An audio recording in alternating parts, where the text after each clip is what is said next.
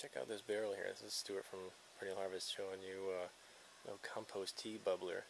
It's about 45-gallon barrel. We got it filled up.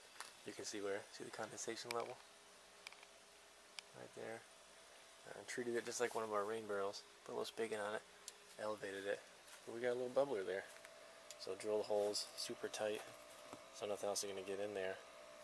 And this twine is holding up the bag that the homeowner made with a bunch of good stuff. Organic compost, there's kelp meal, there's a whole lot of stuff in there. And check it out, bubbling. This is 2 hours old. It's already dark and rich like this.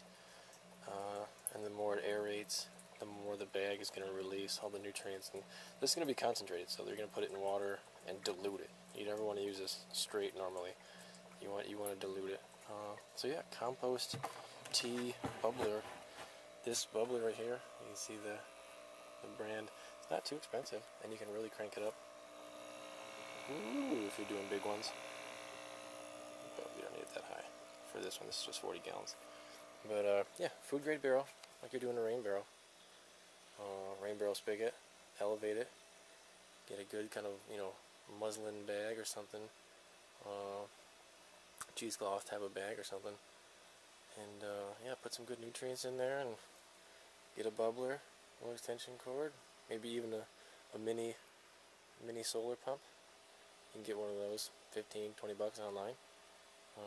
Yeah, pretty easy.